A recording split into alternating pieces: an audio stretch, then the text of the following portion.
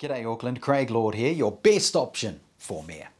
We have a problem and you need to know about it. And like so many of our issues, if it's not directly affecting you, then you never get to hear about it. Well, I'm around now, so you'll get to hear about everything that I hear about.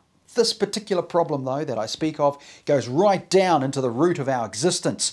It's about us as a society maintaining the ability to feed ourselves and maintaining the ability to save our land for future generations.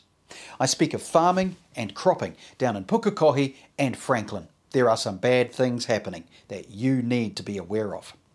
And thankfully, you have a way to help set things right. You see, Council has been converting elite soil cropping land to residential. And they don't need the permission of the landowner to do it, nor do they have to tell them they're about to do it. That rightfully should shock you. Take that in again. If you own a farm, it can be rezoned residential. Now that means you pay a different rates amount, but it also means that you have the right, if you wanted to sell or develop your block of land and turn it into housing. And okay, it's your land, you can if you want. But think about what is happening here.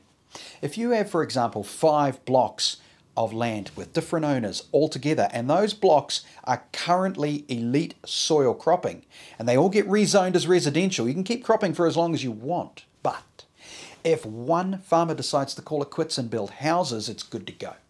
So what does that mean for the other surrounding farmers? It means they can no longer continue to grow your food. Everything changes when you have houses next door. Take this even further. Each time housing or industrial goes up beside or goes around an elite soil piece of Pukekohe and Franklin land that is less food for the masses, it's that cut and dried, no debate, nada, zip. Every time we lose elite soil land, the workforce changes dramatically. Everything that revolves around growing the food is effective.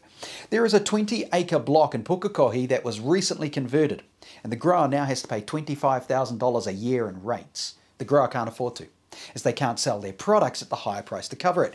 Goodbye to our food from that supplier, and goodbye to that as cropping land. Well done, Council and Government. Real forward thinking there. There is another issue though.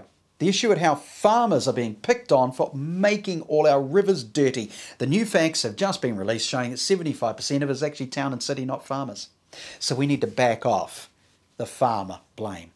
But if you think about Pukekohe, they have been farming the same elite soil for 150 years at least. That's why it's elite soil, and that's why we need to fight for it as a community. We cannot let that quality dirt, the farming areas that so many of our forefathers created for us, disappear because a few temporary elected custodians decided it would be better to put concrete and a house on it. Because once that happens, it's gone forever. It is our duty to leave the world in a better place. That's clearly the climate change fight that's currently going on, and yet Council and Government would rather turn our beautiful farming land into mass housing. So let's stop this. You do it in 2 ways. First, get me in as Mayor so I can be your voice against this and be on the inside to keep an eye on it and fight against it. Also, by being on the inside, I can tell you what is happening so that there are no more secret squirrel, stealthy land takeovers, and you'd have to be fairly naive to think that big development is not asking for mayoral meetings.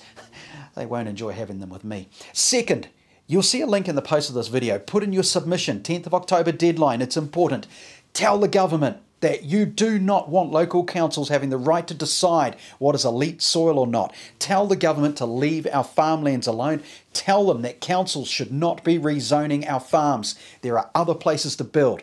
That is your call to action. Those 2 things. Vote, have a say. If you don't, there will be no more farms and more houses, and what are you going to eat? Call to action, people. I'm Craig Lord. Thank you for making a difference.